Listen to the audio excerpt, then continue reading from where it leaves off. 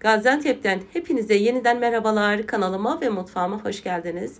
Kış hazırlıkları tam hız devam ederken sizlerden gelen yoğun istek üzerine ben de bugün sizlere Gaziantep'imizin meşhur patlıcan kurutması nasıl yapılır, yani patlıcan dolması nasıl yapılır, elimden geldiği kadar tüm püf noktalarıyla anlatmaya çalıştım. Ben geçen hafta kışlık patlıcanlarımı aldım ve ablamlarla birlikte 70 kilo patlıcanı oyup kurutup kaldırdım. Sizlere de bugün göstermek için 5 kilo patlıcanı nasıl yaptığımı, nasıl oyduğumu, nasıl kuruttuğumu detaylı bir şekilde çektim ve sizlerle paylaşmak istedim. Evet, dediğim gibi 5 kilo Antep patlıcanı aldım. Ben bugün küçük patlıcan bulamadığım için bu şekilde orta boy patlıcan kullandım. Eğer sizler bulabilirseniz, küçük patlıcan bulursanız daha güzel olur. Bismillah deyip patlıcanların sap kısımlarını temizlemekle başlıyorum. Eğer ki aldığınız patlıcanlar çok taze ise bir gün dışarıda bekletip daha sonra oymanızı tavsiye ederim. Aksi takdirde çok taze olan patlıcanların içi biraz zor çıkabilir ve patlıcanları oyarken çatlamalar olabilir. Sap kısımlarını temizledikten sonra patlıcanın uç kısımlarını yaklaşık bir parmak genişliğinde kesiyorum. Bu aşamada gerçekten çok önemli.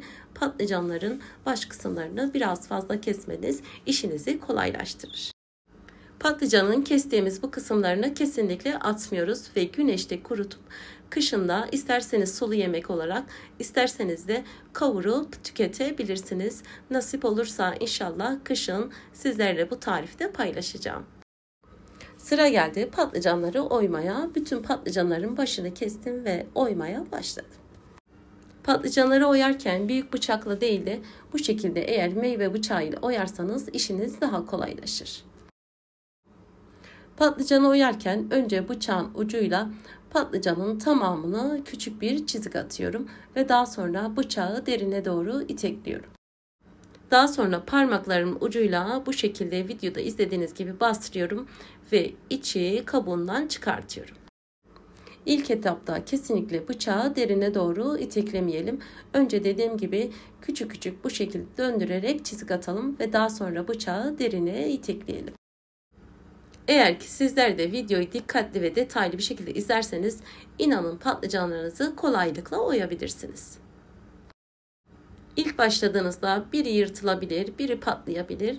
Hiç önemli değil. Yaptıkça eliniz alışacaktır. Ben ve iki ablam inanın 3 saatte 70 kilo patlıcanı oyup ipe dizip serdik. Gaziantep'te Ağustos ayında başlanıp Ekim ayına kadar kurutmalıklar inanın her damda gözükür.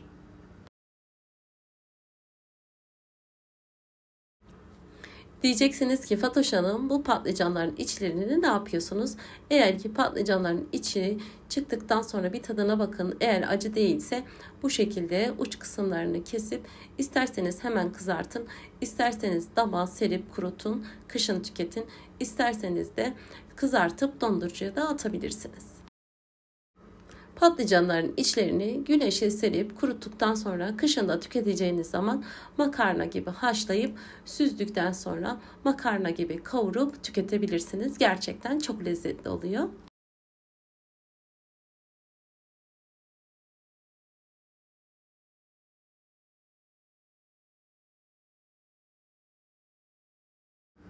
Evet, bütün patlıcanları aynı şekilde oyup hazırladım ve daha sonra bir oyacak yardımıyla içerisinde kalan kalıntılarını temizliyorum.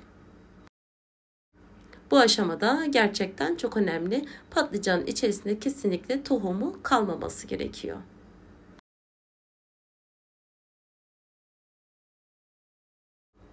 Biz patlıcanları ne oymadan önce ne de oyduktan sonra yıkamadan direkt ipe dizip seriyoruz.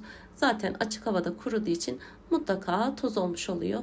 Dolmayı pişirmeden önce, yani kabuklarını haşlamadan önce şöyle bir sudan geçirip daha sonra haşlıyoruz. Sizler isterseniz oyduktan sonra şöyle bir suya çalıp daha sonra serip kurutabilirsiniz. Benim tecrübelerime dayanarak kesinlikle yıkamanızı tavsiye etmem. Yıkanıp serilen kurutmalıklarda mutlaka kışın yumuşama ya da güvelenme olabiliyor. Evet, bütün patlıcanları oyup hazırladım ve ipe dizme işlemine geçiyorum. Patlıcanları ipe dizerken ilk başta sapladığımı şöyle ipe düğümlüyorum. Dediğim gibi ipe ilk dizdiğim patlıcanı da son dizdiğim patlıcanı da ipe düğümlüyorum. Bu şekilde yapmamız patlıcanları sererken büyük kolaylık sağlıyor. Evet, siz izlerken ben de size burada bir hatırlatma yapayım. Eğer hala kanalıma abone değilseniz abone olmayı, tariflerimden ilk siz haberdar olmanız için bildirimlerinizi açmayı, videomu tam da buraya kadar izlediyseniz beğenmeyi, beğen butonuna basmayı, küçücük de olsa bir yorum yapmayı, bana destek olmayı unutmayın. Kanalımın büyümesi, güzel bir yerlere gelmesi için destekleriniz benim için gerçekten çok önemli ve çok kıymetli. Beğendiğiniz videolarımı sevdiklerinizle paylaşıp bana destek olabilirsiniz. Bunun için şimdiden hepinize ayrı ayrı çok teşekkür ederim.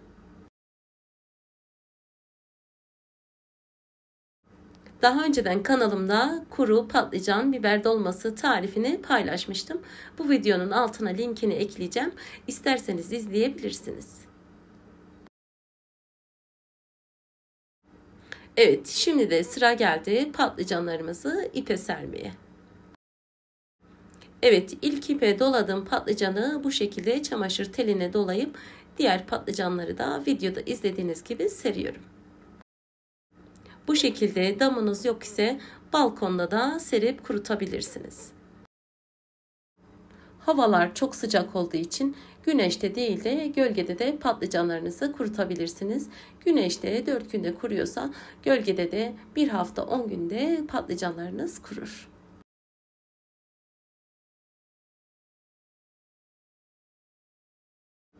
Patlıcanların baş kısımlarını da bu şekilde ipe dizip serdim.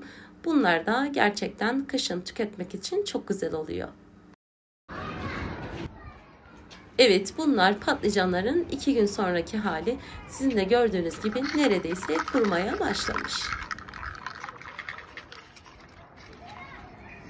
Havalar çok sıcak olduğu için 4 günde çok güzel bir şekilde kuruyor.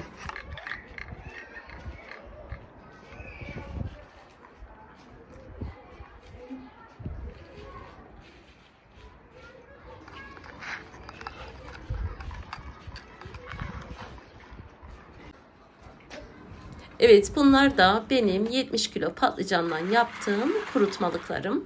Sizin de gördüğünüz gibi çok güzel gözüküyorlar. Her yıl çuval çuval yaptığım patlıcan kurutmalığı bu şekilde elimden geldiği kadar sizlere detaylı bir şekilde anlatmaya çalıştım. Umarım sizler için faydalı bir video olmuştur. Evet, bugünlük de benden bu kadar. Yeni tariflerde, yeni videolarda görüşmek üzere. Hepiniz Allah'a emanet olun. Hoşça kalın.